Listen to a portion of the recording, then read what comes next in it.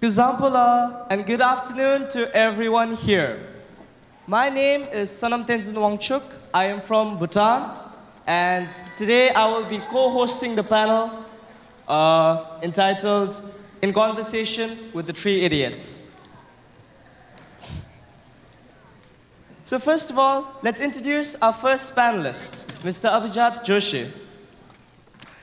Mr. Abhijat Joshi is a world-renowned playwright and screenwriter from India, whose movies revolving around deep social themes has sparked nationwide debate and inspired a new generation of changemakers. One of his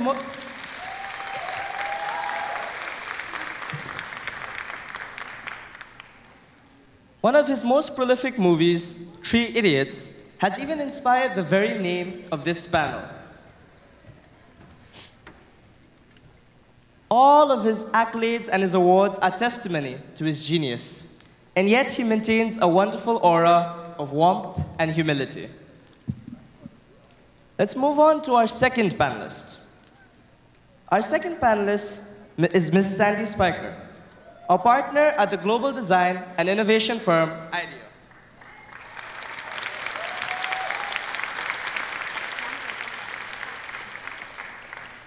She serves as the managing director of the education practice, and she is an optimistic design thinker who works to meet people's unmet needs. She has helped to improve the school systems in several countries such as India, Peru, and Brazil. She works to nurture the creative energy that is latent in both students and teachers. And now we come to our third panelist, Ms. Dr. Huang Mei Shu.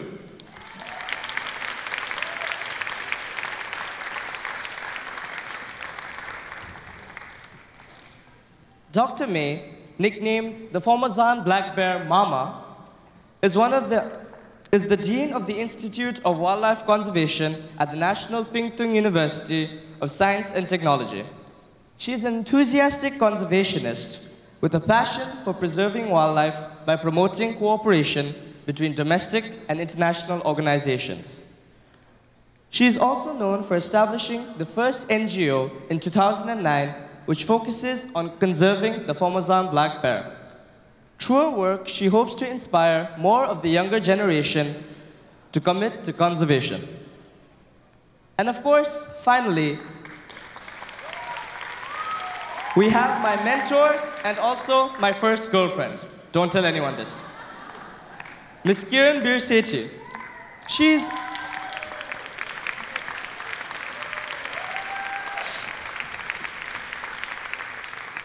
the most important introduction is I'm his first girlfriend. She's a prodigy in the field of education. No one's going to disagree here. In 2009, she initiated the Design for Change process, which is now the world's largest movement of change by and of the children. She received the Light of Freedom Award, the Excellence in Instructional Leadership Award, and a myriad others that one cannot even begin to name. Also recently, she even met with Pope Francis and got him to sign about 500,000 Catholic schools under his purview. Talk about the that I can spirit. Get it?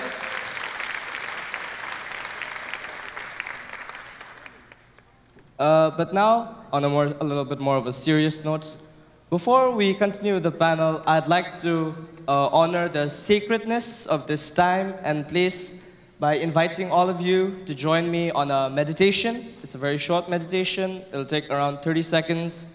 So may I please ask everyone to follow my instructions? Thank you.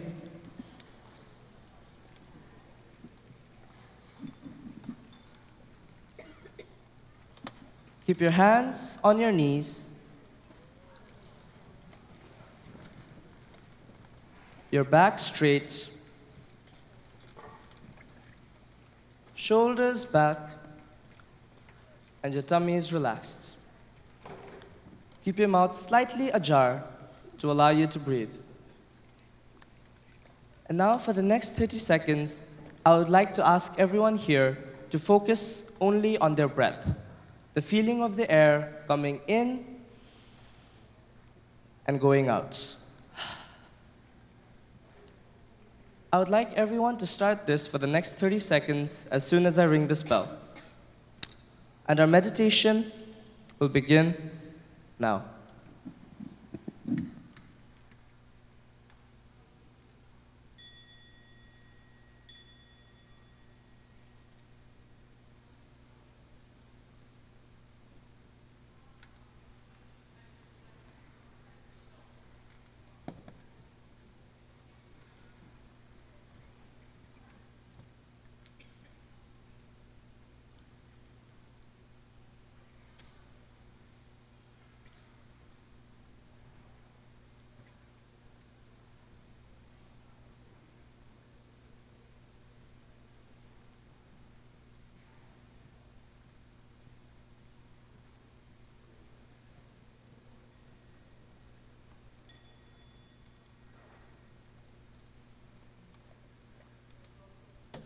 Thank you all so much for your cooperation. Does everybody have a mic? Oh, no, you didn't introduce yourself. Huh? You didn't introduce yourself. Thank you. I realized I forgot to introduce myself. I'm so sorry. I'm just introducing all these great people. I forget someone as small as I. So my name is Sonam Tenzin Wangchuk. I'm a grade 9 student, and I'm from DFC Bhutan team. Where are you at? Now I'll be co-hosting this panel, so thank you all for your cooperation.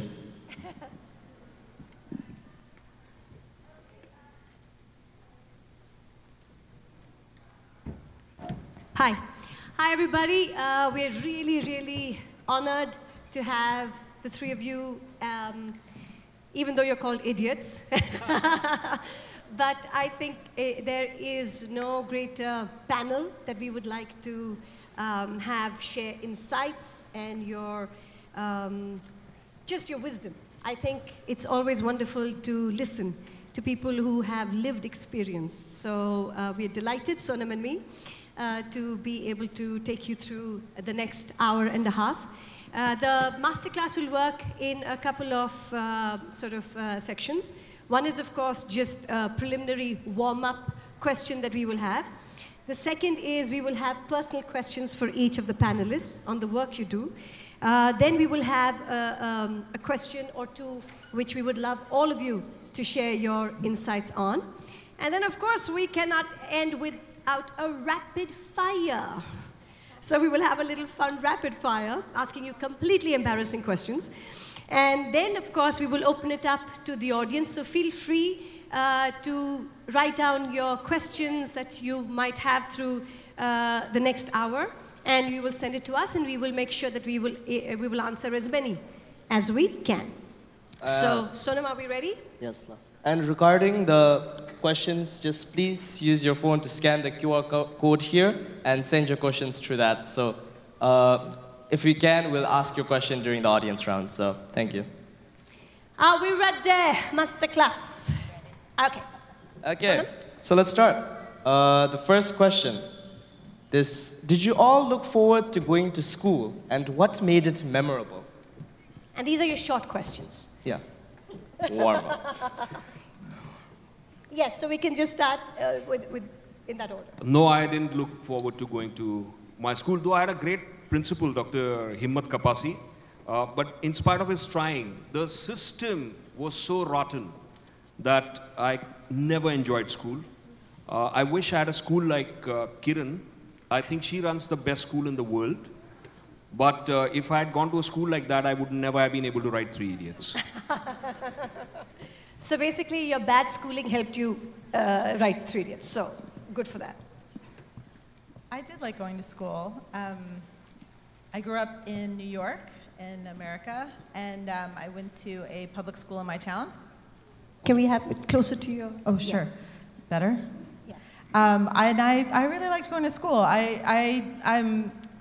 What else was I going to do with my day? It was like a lot to be inspired by and excited by and curious about, so I really enjoyed it. My turn. If you don't mind, because most of the audience are come from Taiwan, so probably it's easier for me to use Mandarin. Sure. OK， 我不是很清楚，我不是很清楚我会不会想再去学校，因为学校非常的刻板，除了考试、念书之外，好像还是考试。起码我是这样长大的，直到我去美国念博士班，我对学习有新的看法。所以，如果我喜欢念书的话，应该是喜欢念我的研究所，因为系统不一样。Sure. Another quick question to ask you here is any teacher, I mean, I think because the audience, just to let you know, is primarily teachers from Taiwan, parents, and of course our Design for Change partners. So we're trying to kind of keep the emphasis and the insights so that it kind of really influences the way we can leave the masterclass thinking slightly differently or thinking like idiots, right? So the question again to the three of you, and we can start with May. We will start with you first. Is any lesson or teacher that left an impact, good or bad, during your time in school?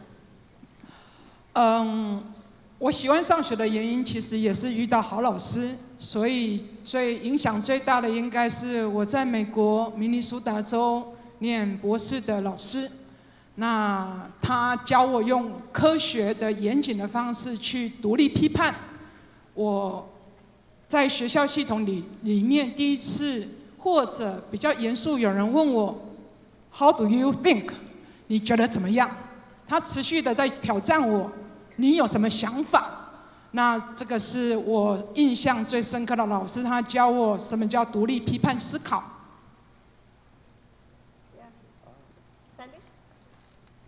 You know, when you work in education, this question comes up a lot, you know, a favorite teacher. I'm sure you've all answered this or thought about it many times. And I always answer the same person. Her name is Miss Illig, and she was like an enrichment teacher that I had when I was 10. And a few years kind of around that.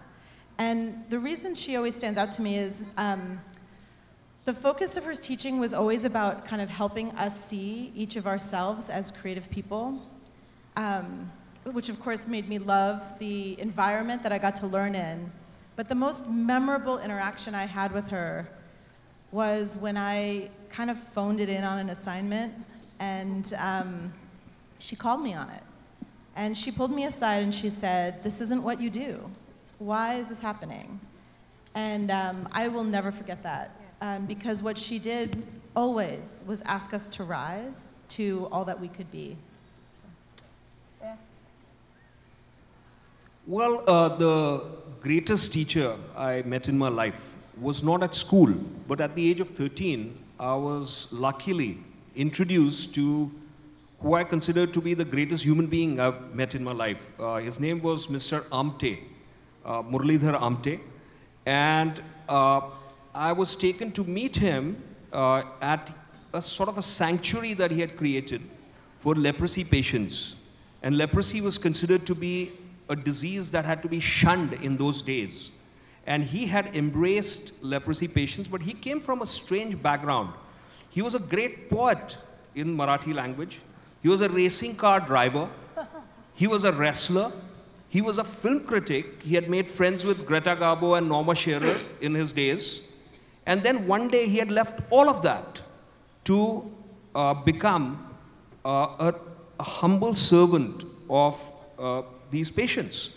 And his motto was, give them opportunity, not charity. So he was fighting with them to create a sort of a self-sufficient world where they were building their own houses, growing oranges in Nagpur and selling them. And he passed away 15 years ago, but I continue to learn from his lessons in life till this day.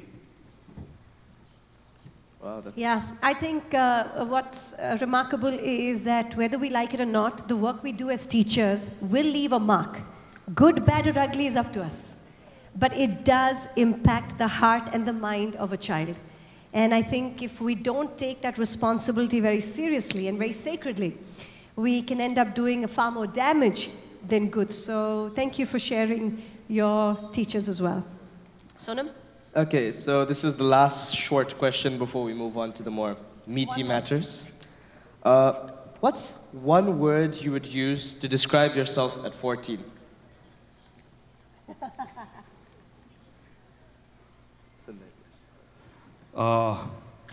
Suffocated. You know, he just said, keep your mouth slightly ajar to lead breath in and breath out. I felt suffocated. That was not happening because of the system that I was in the school.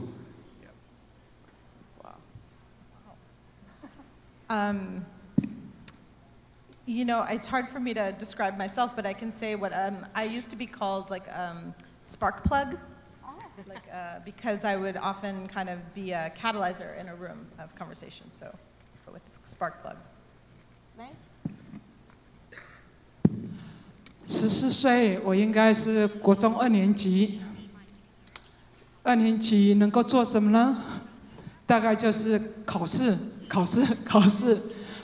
我的14岁基本上就是叛逆期，我什么人都不相信，所以对我来讲是不好过的一个年纪。这样子，我只知道我很叛逆，时常跟爸妈吵架，所以不是什么乖孩子之类的。Sorry about that. Again, to keep referring back to the idea that there has been a global study that says that most children have very negative experiences in the growing up years. And it's doing far more damage much later on. I don't think a country or humanity can suffer the outcome of a childhood that goes unprepared and unresolved. So I would like to keep asking you to think about just the insights that we're hearing. So global studies shared that the primary feeling that children had in school was probably not suffocating, but disinterested and cynical. And that's a real worry, that if I believe that nothing's going to change, nothing's going to happen, we can't get children not feeling optimistic about life, so about what their future can be. So I think in many ways education plays a role in planting the seeds of optimism. So again, thank you for that. All right, ladies and gentlemen, warm-up happened. Now we are coming to the serious part. How many in the audience have seen the film 3 Idiots? Oh, okay. Abhijat, that's pretty much 99.7%. Right? The 0.3 are only the ones from Bhutan. Okay, so obviously, Abhijat, since a lot of them have come with the background of 3 Idiots, it's only fair to ask you the first question. 3 Idiots has, of course, been a massive game changer, right? In the field of education, it provided a glimpse of what education can be. I have to tell you, of course, in all honesty, the first 2 months after 3 Idiots, everybody wanted to change the system. And then after that, everybody went back to being exactly the same. Yeah, so, but having said that, I think the question we want to ask is, what was that catalyst? What was that spark that got you to write such a brave movie? Before I answer that, I'll have to start with some thanks, because it's unbelievable to see this reaction. You know, when I see so many hands raised, I just feel grateful that so many people have seen a movie that we wrote. We started writing it in 2006, October. Finished it in 2009, and it's been 9 years since the movie came out. And so many of you have seen it and loved it. That's the greatest honor. So I'm so glad to be sitting here and witnessing this. It's a privilege that is denied to far greater artists than I am. So thank you for watching the movie and being enthusiastic about it.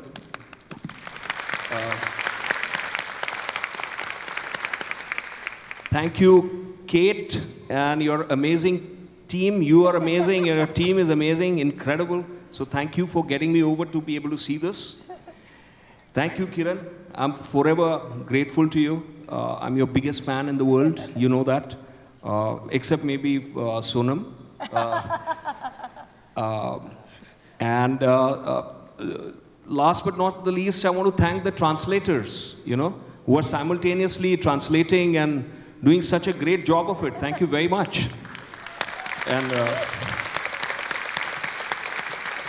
I know it's a difficult art because I do the subtitles of the film after it is over. And I know how tough it is, you know. Yeah, it reminds me, once in my city, Ahmedabad, an English officer was retiring from a mill. And he, in his retirement speech, he told a joke in English. And the workers didn't understand English, so there was a translator translating this.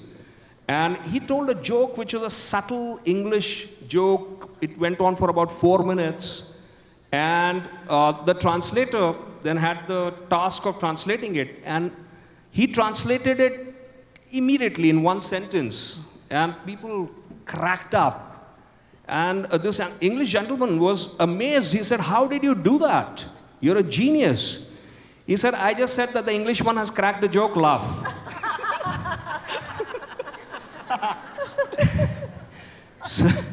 But I'm sure you guys are not doing that. Thank you. So that's my heartfelt thanks to everyone.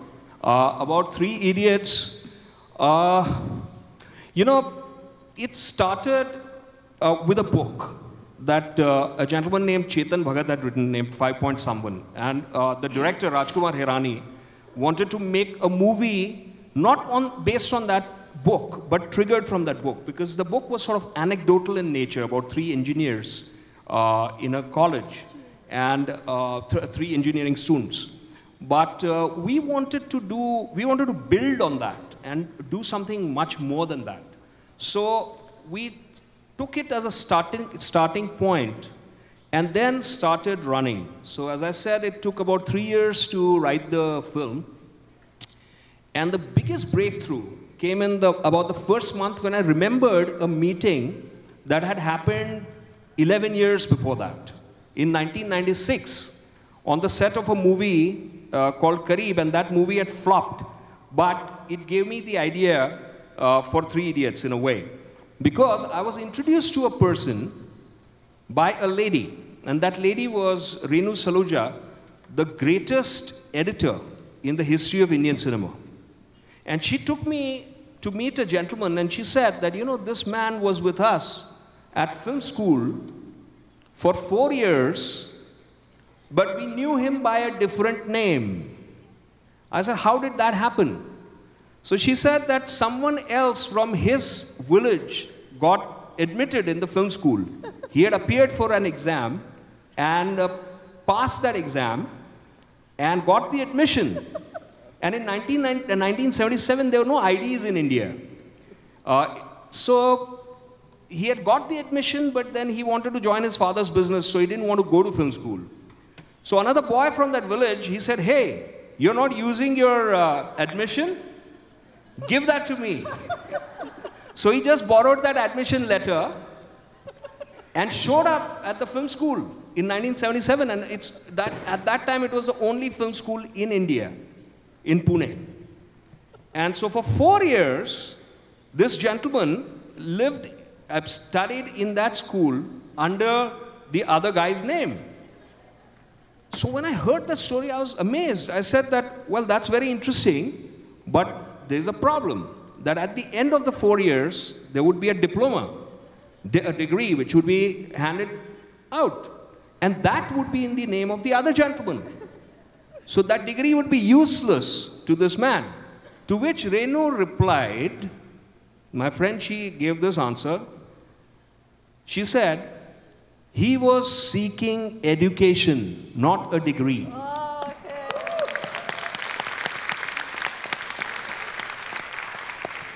And that was the beginning of Three Idiots. Wow. That was the seed. Wow. Man's a beast.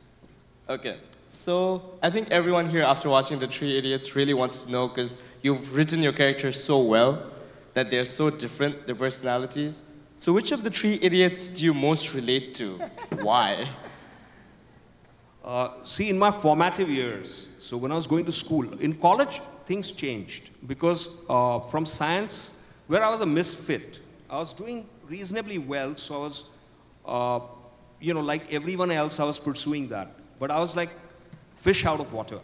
So at that time, and all the things that we have described in Three Idiots, learning through, all the things that we have described in Three Idiots, like learning through rote, tremendous pressure, being fearful all the time, all those things I experienced.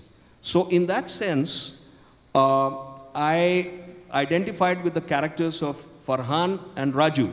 One guy was a misfit. You know, he was in a wrong profession.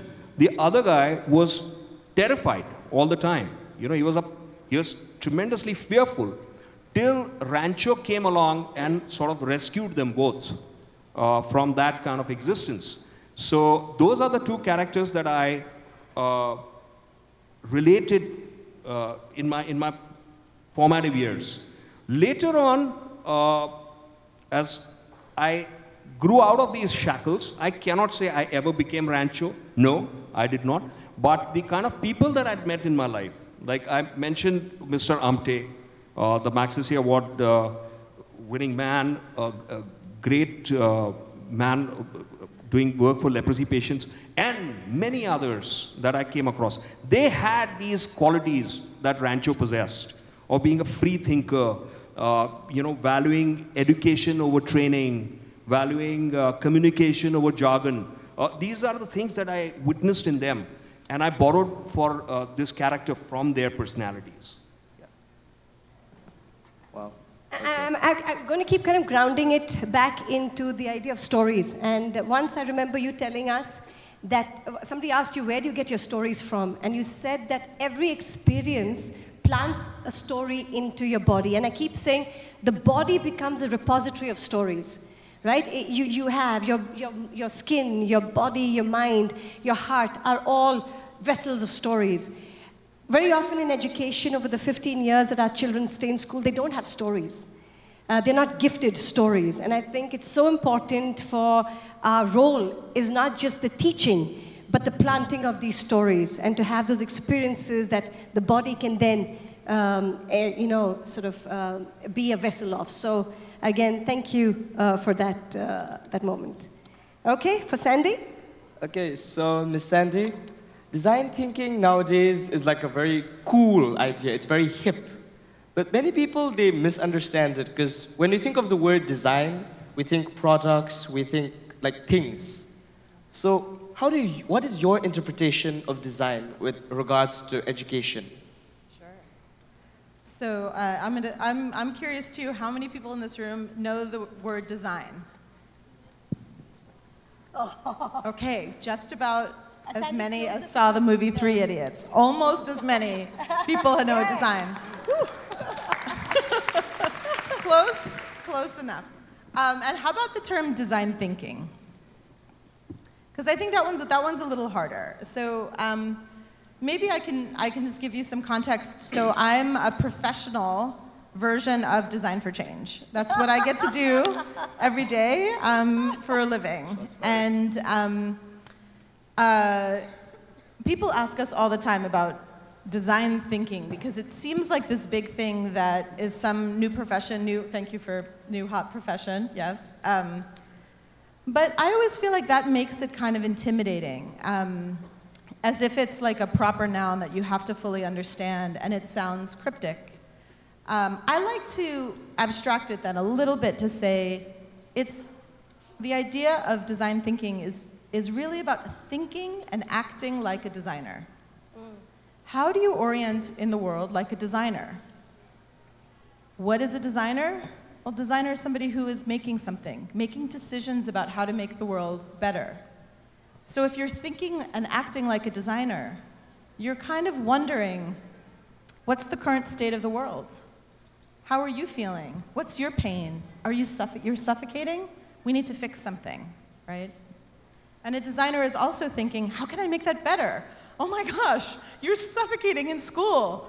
We don't want schools. We have made every decision, everything we experience in schools is the result of a design decision that we made. The buildings, our classrooms, the curriculum, the spaces, every interaction we're designing. They're choices that we're making. And we can make those choices better if we understand people.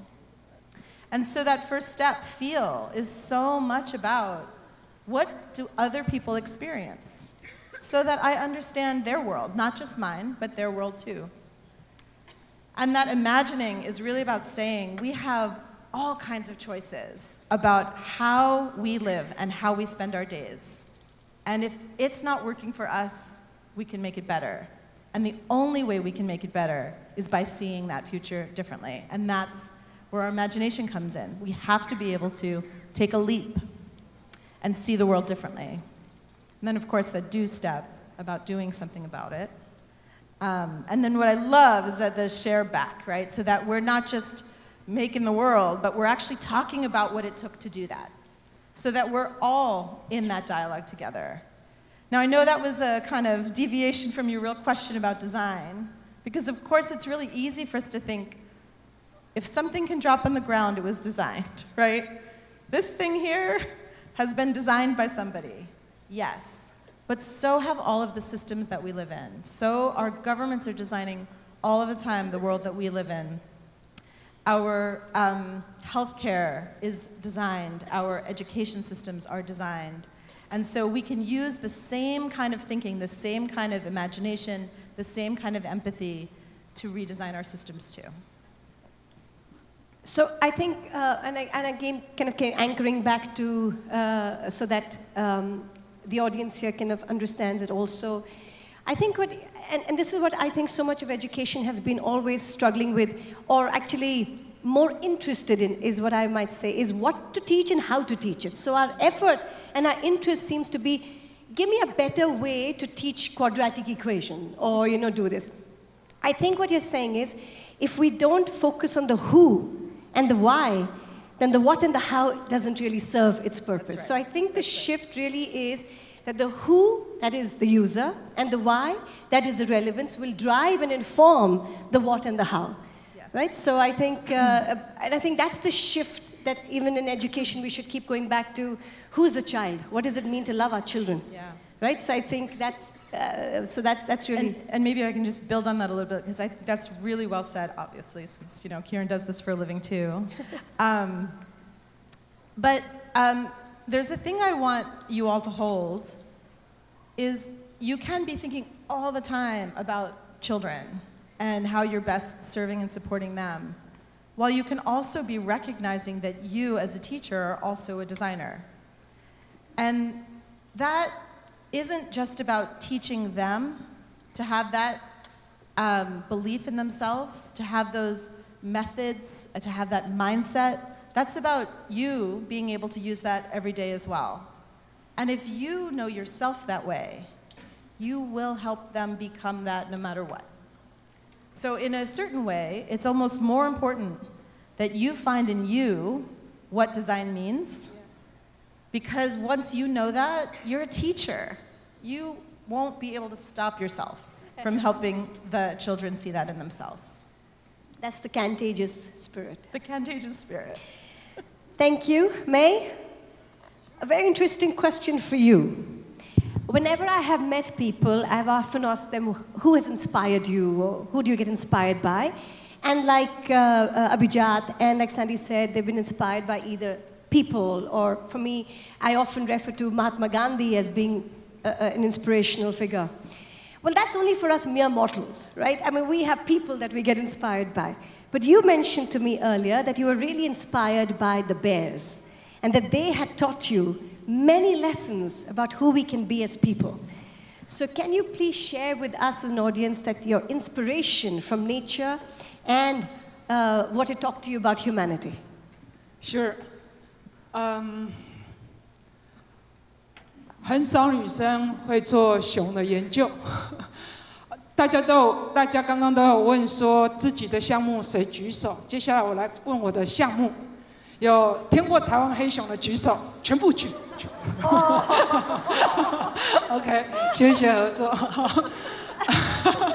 这有一点作弊啦，如果不是台湾人的话。好，我会走向这个行业。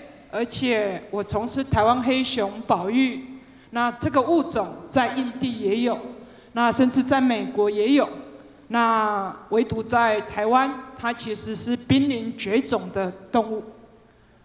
那大部分的研究都会在森林里面，那这么一做其实就是20年，所以我其实也刚刚一听下来，其实听到我的学校教育，其实也跟在座的台湾人应该半斤八两，都是这样子填鸭长大的。所以我怎么会这么独特的走向做熊的研究，其实是蛮好笑的。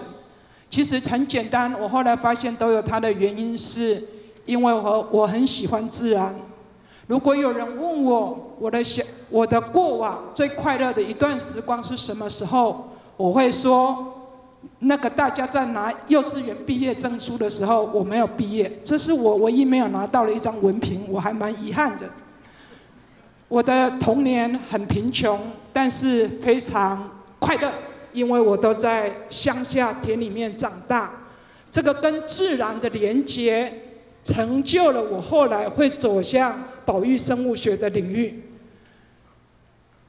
那因为喜欢山上，因为喜欢森林，所以我选择了生物系。那也因为研究黑熊，更让我发现，好像不继续做也不行。这个有一点叫做中国人说的走火入魔，如果用英文来讲叫做 patient。那会有这样的情况，其实主要我发现我的研究对象已经日落西山之余，快要绝种了。有一半依然断手断脚，是因为非法现行所导致。我也发现我们现在的社会非常的功利主义，选举刚过，全部的竞选员都说我要让你发财，我要让你有钱。可是有钱之后，我们有比较幸福吗？我的黑熊研究让我知道，人其实只是这地球的一个分子而已。所以我今天早上听很多各国的小朋友分享，他们因为有感受，看到垃圾堆积如山，看到环境被破坏了，他们就执行一些小小的任务。我很感动，因为那个叫有感。所以如何有感，接下来采取行动，其实也是我从事黑熊研究，黑熊教我的。因为我本来只想在森林里面好好清淡的过日子，看看鸟啊，看看森林啊，吹吹风啊，坐起看云石就好了。可是发现状况很糟，因此因为我看到问题了，所以我想解决问题。那其实跟这个 Design for Change 的概念其实非常一样。所以如果你说黑熊有教我什么课程，我其实要说的是，我最大的教室在自然，就是我们所说的师法自然。只可惜现在人跟自然越来越脱节了。你多久没爬树了？你长大到现在，你爬过树吗？没有爬过树的举手。还不错嘛，吼。我们其实跟自然很脱节。那因此，我们对环境发生很多事情都变得无感，甚至连黑熊也无感，甚至连云豹不见了，我们也都无感。所以，如果黑熊真的有教我什么事的话，我其实只学到一件事情：应该师法自然，回到人到底为什么会为人，就是人性的那一块。所以，有钱真的会让人比较幸福吗？还是我们应该问？我们为什么跟其他动物不一样？所以教的好像有点是哲学的课，不是科学的课。谢谢。I think you make an important insight today, saying that Mother Nature can shape human nature. Right? And I think that's so important, because I think the idea of us planting the seeds of empathy can actually come from nature. And these are choices, like you said, we make. As designers, we make choices. Can we choose to be empathetic? Can we choose today to be kinder, to be a little more generous of spirit, right? So I think these are, nature teaches so much, whether we can become more humane. So thank you for that, May. Just in interest of time, I would like for us to know, Kate, just let us know when we have half an hour more, because I'd like to then open it up to the audience. So just let us know that. Yes, Sonam. So we can... Okay, so as this panel goes along, we're learning about nature, design, and even Ma'am Kiran said it best when she said that stories shape us. When we listen to stories, it shapes who we are. So my question to you is, in your respective professions, how do you think telling stories, sharing stories, listening to stories affects empathy? Like, how do you think it changes you? Can you like share an anecdote or like a short story about this? Now you understand why I'm his first girlfriend. Yeah. I think as human beings, it's an instinct to share stories. You know, from thousands of years, people have done that. And we are grateful to people in the past who have recorded these stories, either in the oral tradition or in some written form. And the stories have continued, and human beings don't let great stories die, you know. They float onwards. So that is an instinct. And in my profession, at least, it's everything, you know. Like, so my whole life is listening to stories, telling stories, finding triggers for my movies from stories in real life. Like one episode I shared about how Three Idiots came into being, you know. In that movie, there is a scene where, if you remember, Rancho gives the definition of a book. You know, he gives the most involved instruments that record, analyze, debate, knowledge, etc., etc. It's a very involved and convoluted definition of a simple thing, right? Now, I'll quickly tell you the story from which this idea came. The director, Rajkumar Hirani, his son, was studying for his exams. And we saw that he was learning something by rote, that he was talking about a religious festival, and he was saying that it is celebrated to commemorate the resurrection of Jesus Christ. So I just asked him, do you know what commemorate and resurrection means? He said, no, I don't know. So yeah, he was very little at that time, okay? Now he's a wonderful young man. And I said that, okay, so Raju started telling him, let me explain this to you. He said, no. If I don't write like this, I won't get good grades. You know, my numbers that I'll get will be very less. And both of us looked at each other because we were writing Three Idiots at that time, and right there was an example of how a system can actually scare someone into not caring about understanding something or learning something, but just being obsessed with the results. So we immediately used that as the trigger and came up with this definition of book in the machine scene.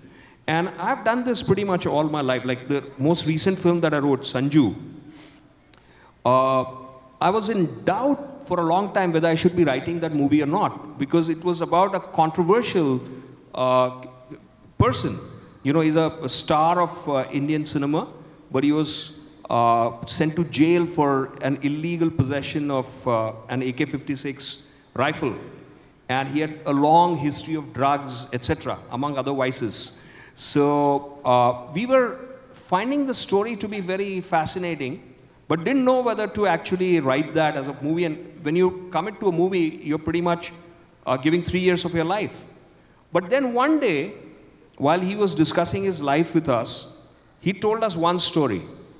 He said that when his mother died, he was in the hospital. He was doing drugs so intensely at that time that even in the hospital, he could not stay away from drugs. So even at the time of his mother's last moments, he had promised his dad that he will not touch drugs, but he couldn't help it, and he injected himself with a very heavy dose of cocaine.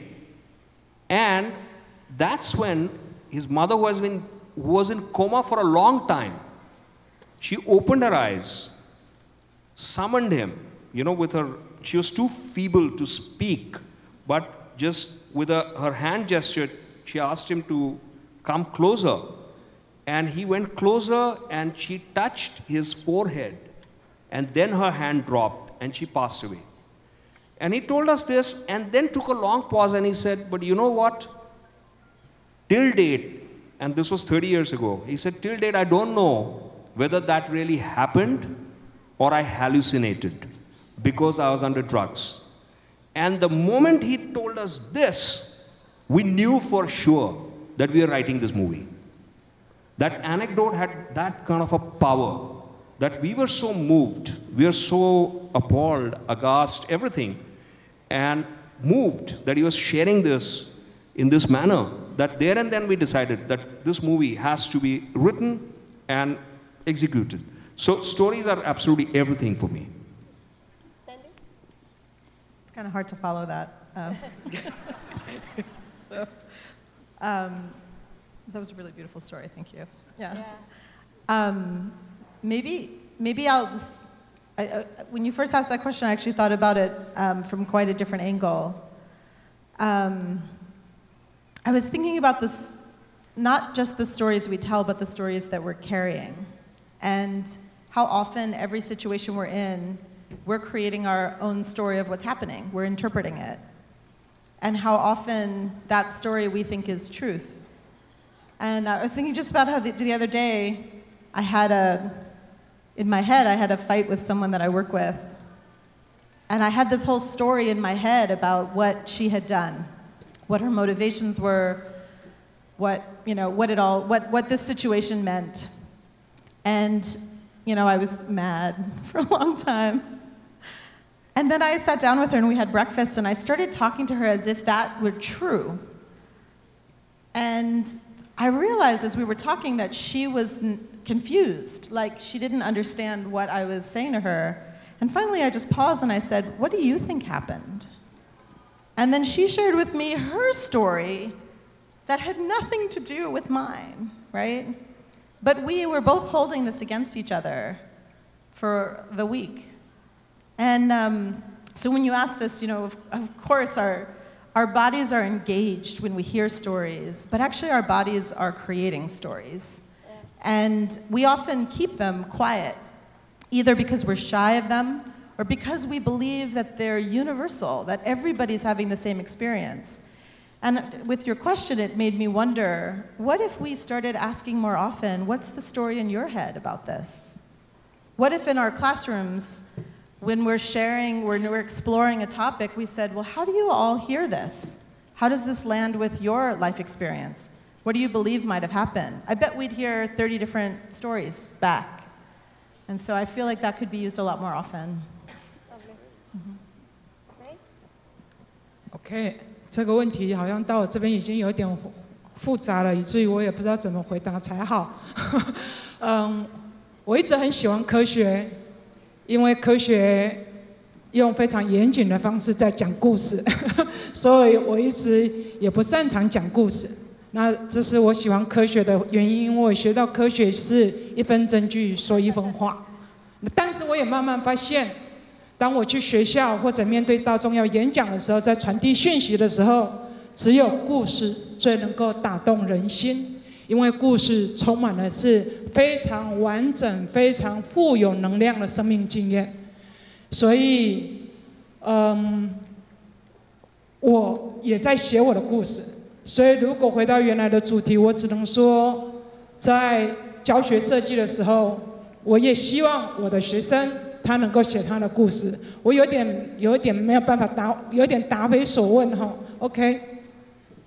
No. Okay, I'm good, right? I think you absolutely nailed it when you said a story reaches your heart, and science probably reaches the mind. So I think. And I think I keep saying this, and I come back to education about storytelling. I think we say so much of it when the children are young, and as they grow older, we think we have to become serious. Oh, stories are for children, but life is for adults. And we forget that we are stories, like you said, and all of us are a living story. Somebody is a short story, somebody is a never-ending story, somebody is a blockbuster, whatever, right? So I think if we just looked at this is probably a living library. And right here, there are stories sitting here, each one to be read. And I think it's such a powerful way to look at our children that way, if we looked at them as stories rather than as numbers or as grades or as just students. And imagine uncovering each chapter or asking to write different endings what a powerful way to look at a great narrative with children. In the interest of time now, of course, we want to leave it open for the audience, but we, of course, have to end with a rapid fire before we open it up to audience. So, Sonam, would you like to have the first? Now, remember, this is, will be for May, then Abhijat, then Sandy, then Abhijat, May, and Sandy. So, quickly, don't think twice. It's a rapid fire. Okay, so Miss May, what was the last movie, TV show, or book that made you cry?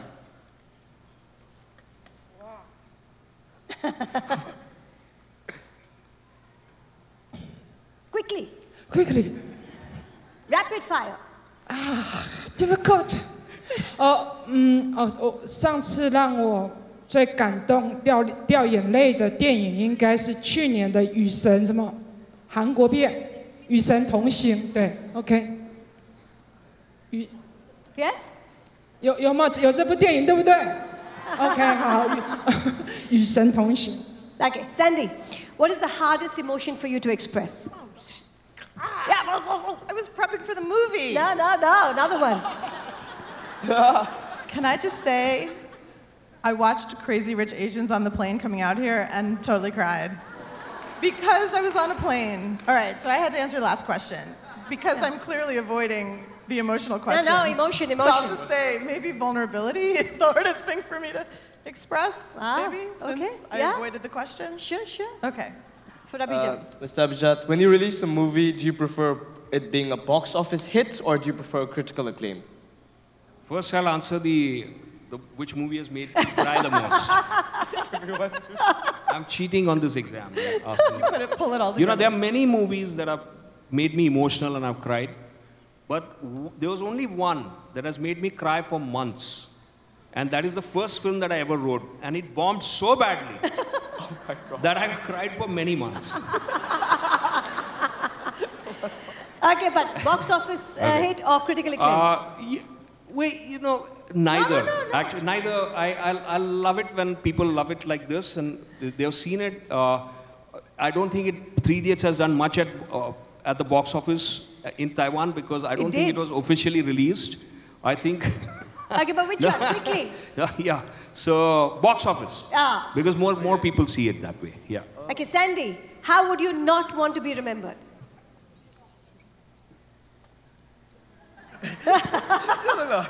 Not knowing what to say? Yeah, how do I not want to be remembered as somebody who doesn't know things? Who's somebody who? Who doesn't know what to say. Definitely don't want you to remember me that way. Okay. For me. Miss May, if a movie was made on you, which actor would you like to play you? Come on. Who would be May with the bears? 我认识的明星其实不多呢，应该是要找女生，对不对？你们觉得找谁好？起码要有170公分，不能太胖。谁？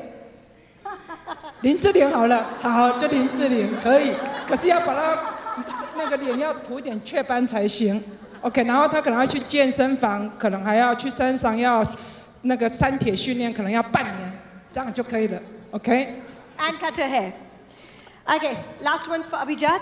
What is the one book you will save from a bonfire? To Kill a Mockingbird. Ooh, good one. And for Sandy, if you were to invite 3 people for dinner, past, present, living, etc., whom would you invite? How about this panel? Loving it. Brownie points there for you. And the last one.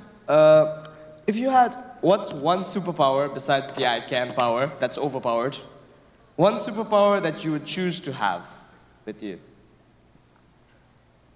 I would end poverty. Sorry? I would end poverty.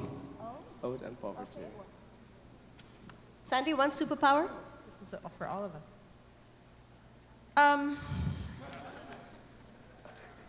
This is exactly how I don't want to be remembered.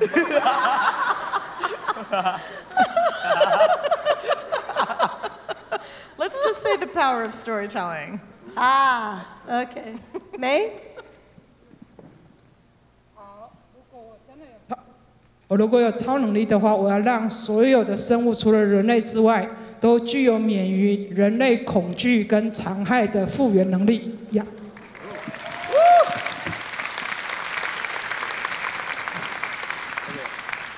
Okay, everybody, you all have come up with questions, but the most popular questions, I'm going to take the three of them.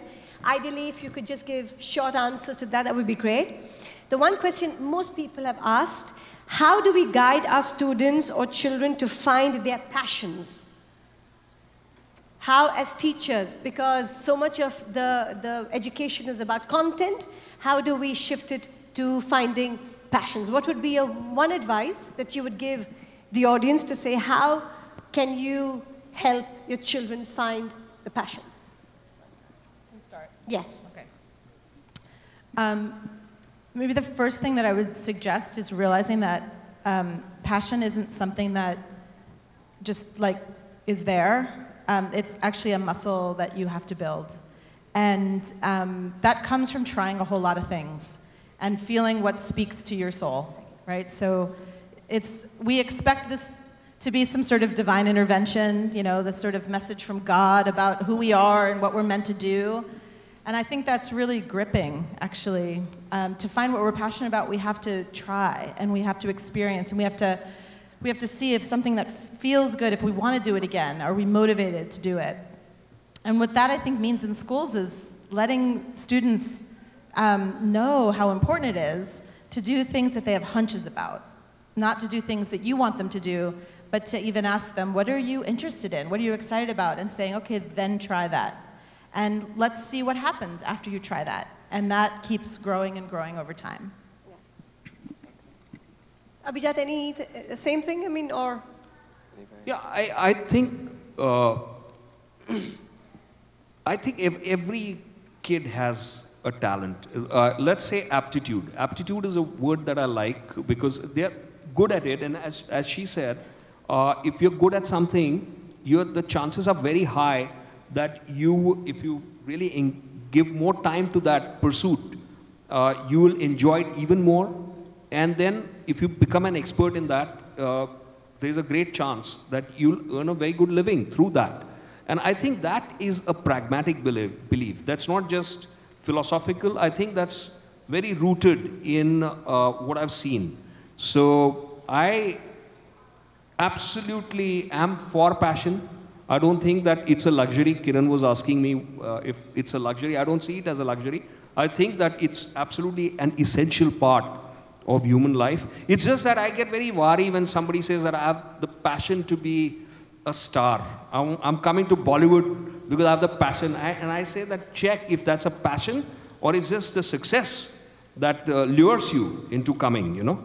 Because the trappings of success summon people. So that distinction has to be made.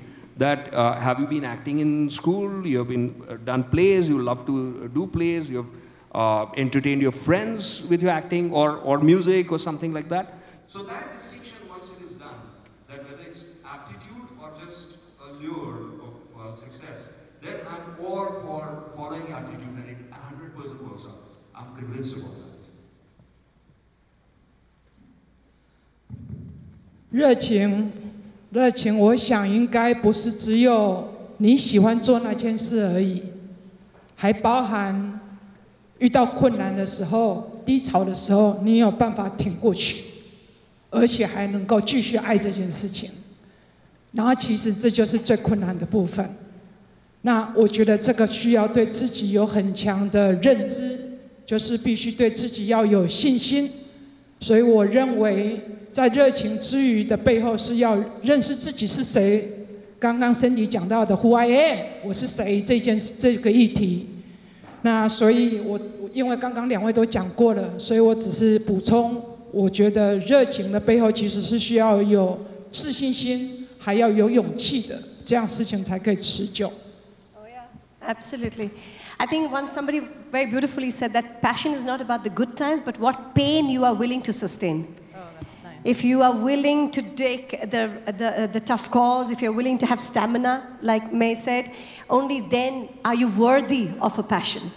You're not going to become worthy of a passion if you keep saying that you want only the easy times. So I think all three of you have shared that so beautifully in the work you've said.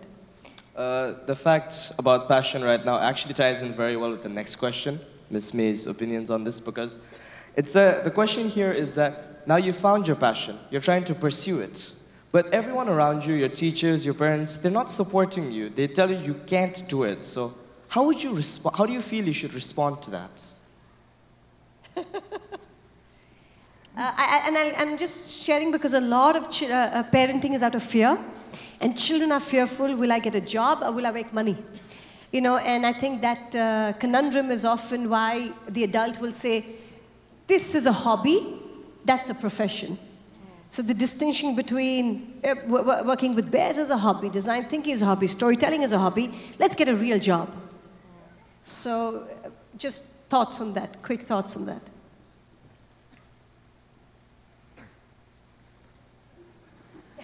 I'll start since I'm trying to remap my identity with the audience. I love how that I'm like, but now I'm gonna listen to what May says by putting my headphones on. I don't want to sound because actually I feel like this is hard to have a quick answer, right? Because the quick answer, it sounds too easy to say it, but. In so many ways, all of us have struggled to hold the thing that we believe regardless of what anybody else feels for us. And my belief is you have to hold it regardless of what people believe and see where it takes you. And I know that actually in reality can mean a lot of things for a lot of different people. That can mean losing friends or family. That can mean suffering. But I often feel like a lot of people's suffering comes from not pursuing the thing that they believe in and turning that part of themselves off. So again, I don't mean to sound quick about it, but I do think that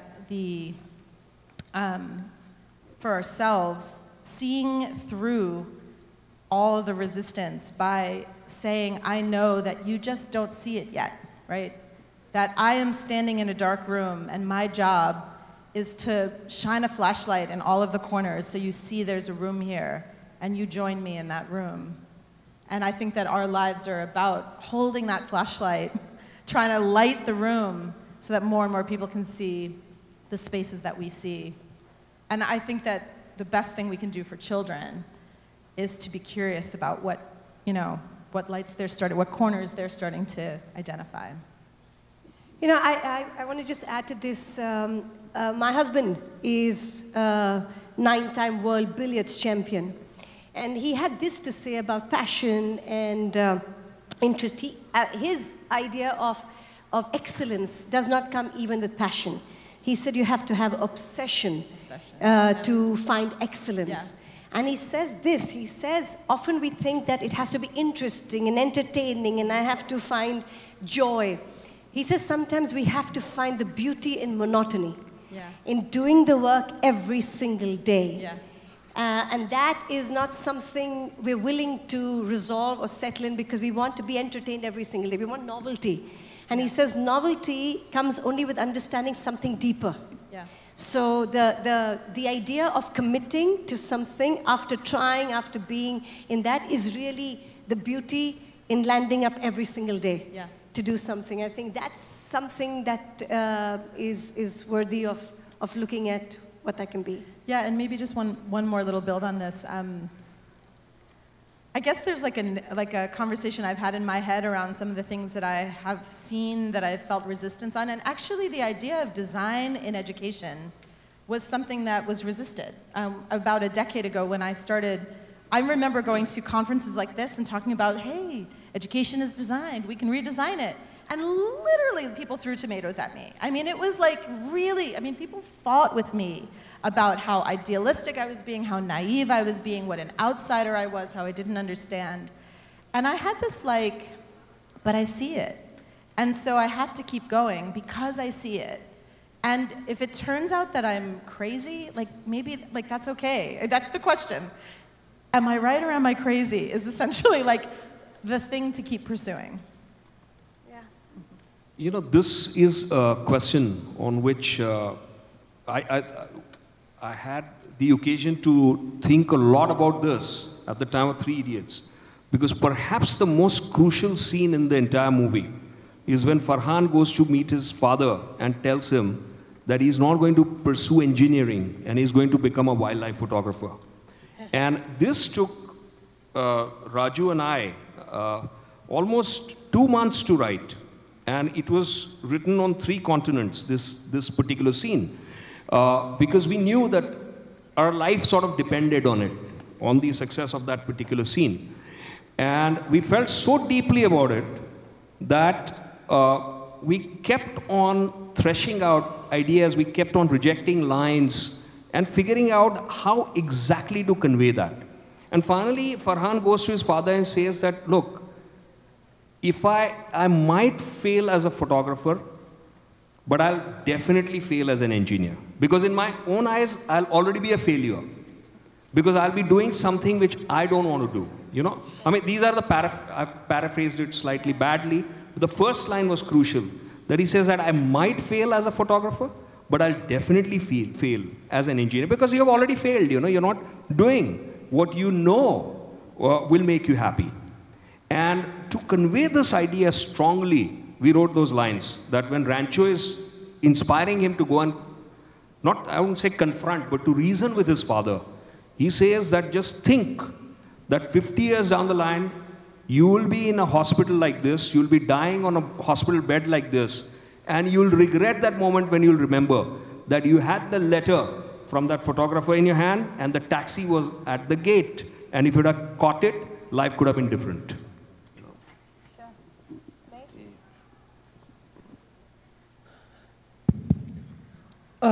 我举个例子就好了。我的研究时常在很偏远的深山，那都要重装入山。我又是个女生，那我当然知道这是中国重男轻女的，还是有这样子的一个社会观念。所以我的家人其实都很反对我爬山，因为台湾时常山难频繁。可是我后来就采取，因为这是一种反对，你不可以做这个 ，You cannot do it。所以我觉得要特立独行，这算特立独行吗？我不太清楚这是不是好例子。似乎有时候其实是要走一段孤独的路，但是我说的孤独的路，与其说是反叛，不如说其实是要 be patient， 要有耐心。所以我时常回家就是都把自己打理得干干净净，因为之前回去都会被妈妈你怎么又脏兮兮的回家，然后身上有时候都还有伤。慢慢的就是报喜不报忧，然后让我的家人知道我可以处理我山上的事情，我可以平安回家，你不要担心我 ，I'm fine。慢慢的，我的家人就觉得这家伙好像能够照顾他自己，哪怕我要出国，我的家人也依然反对。你是女生。你为什么要出国？我们家从来没有人出过国。我说我经济可以独立，我不跟家里拿1毛钱。所以我相信有些时候，我们的确必须要坚持，这是我喜欢的，我知道我在做什么，我会用能力来说服你，你必须要相信我。但是这不容易，尤其是中国的家庭。那希望我的分享有帮助。You say something fantastic, and I think in so many ways the world will test you. It'll keep challenging you. Do you really want this? Are you really worthy of it? It'll delay, and I think what you say is, if you don't present yourself with that belief, nobody really is going to believe in you. And Gandhi used to say this. He used to say, you are who you've been waiting for. The world doesn't owe you anything. It's you.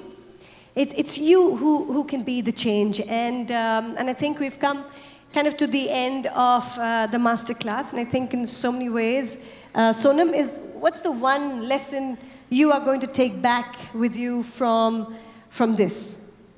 I think just being in the presence of these people is a lesson in and of itself. They have so many stories to tell, they have so many anecdotes to share, and they just seem like people who really enjoy what they're doing. They found their passion, they're pursuing it, they're helping other people find their passion, so I think I can safely speak on behalf of the audience when I say thank you to all of you for your time. So, yeah. Yeah, and Sonam, I think you've been an absolutely great moderator. Yes, for Sonam? Can we all have a round of applause for Sonam? Yeah. I think the two things that I'm taking away from May, I love the idea of stamina. I love the idea that being passionate is about also letting the world know about who you are and the self-awareness that comes from you. Sandy, the idea of, yes, you must know who you are, not be known for not having an answer. No, but idea that you've kind of shared with the audience to say, understand that you're a designer and understand that as teachers, we're not just teachers. The idea that we can go in and find the stories and actually understand that the locus of control resides within us to make something better. Otherwise, that sense of helplessness that comes, oh, it's the principal or the government, will always defer the promise that we do with our children. And Abhijat, the idea of storytelling, the idea of finding, you know, that how that suffocation is something you're telling us that as in education and in school, no child should ever have that memory. No child should walk out of an education program feeling suffocated. Because I remember walking into my design college when I was 17 and thinking for the first time I was breathing. I was breathing and saying, oh God, this is what it feels like. That when somebody listens to you, not because they have to, but they want to, and they look at you in the eye, and they recognize you have a story, was for me such an awakening for what education can look and feel like. And I think that promises to a child even at 7. So from the 3 idiots, I think it's been a really, really wonderful conversation. Thank you so much for being with us. And from the audience, I think if we can give them a big round of applause. I think we're setting the tone for the rest of the 2 days. And Kate, any final comments for you to make before we kind of wrap it up? Photo opportunity always. Okay, have we got anybody having one last most compelling question that we've not asked, that by the time the photographer comes, if anybody wants to ask that last question? Anybody? No, I don't want to look at the iPad, I want to look at the audience. No? Does everybody want to do a dance? Here I see a raised yeah. I see a raised hand. Yes, there was one. Madhu, yes. Let us end with Madhu. Madhu, for everybody, is our Design for Change Singapore partner. Yes. Yeah. Okay. I know they are good teachers when you look back, and they're also bad teachers. Bad teachers you hated in school. But when you grow up, I look back, and I sometimes think, oh my God, if I didn't have that bad teacher, I wouldn't be who I am today. So have you had a bad teacher and you felt, I'm glad she was there in my life? Like you said, the suffocation made you right. Yeah. So somebody in particular. A bad experience. This all can't be good. It's not a bad experience. Any really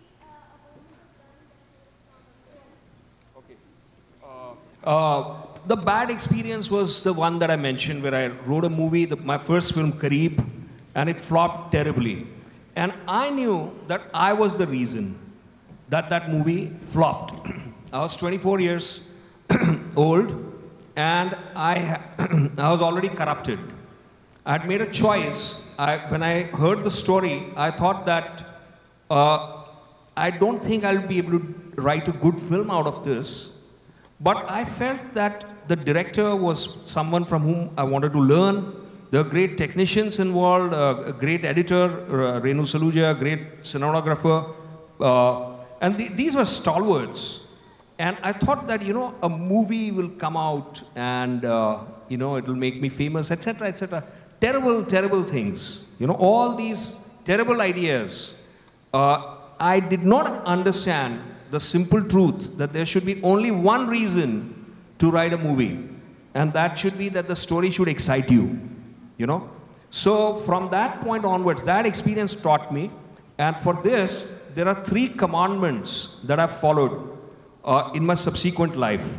So this was almost 20 years ago that I failed terribly with that film. Subsequent to that, there are 3 things that I've remembered. And these are 3 commandments of Ingmar Bergman. He said the first thing that you must remember, you will entertain, because that is your job as a writer or a director. That the audience is giving you undivided attention. They're parking their car somewhere, they're coming to a dark theater, and they're watching the screen for 3 hours. It's your job to entertain them.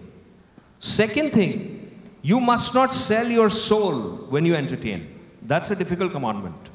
Because the temptation is to just go for some more jokes, some more extra things which will so-called entertain them.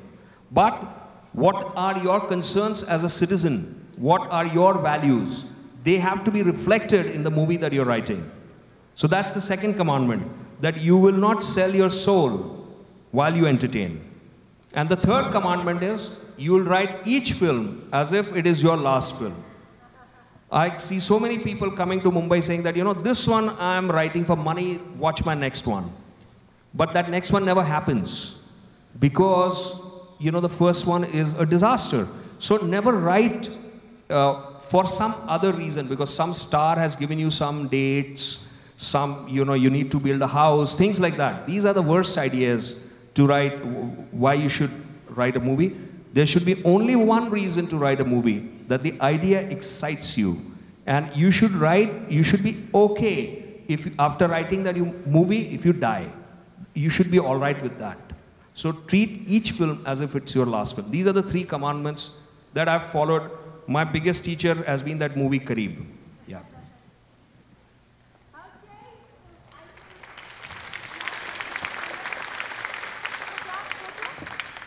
So thank you to Kieran and also all of the panelists. 我们最后就请我们今天论坛所有的语坛人一起到台下来，跟现场全场的观众一起合影留念。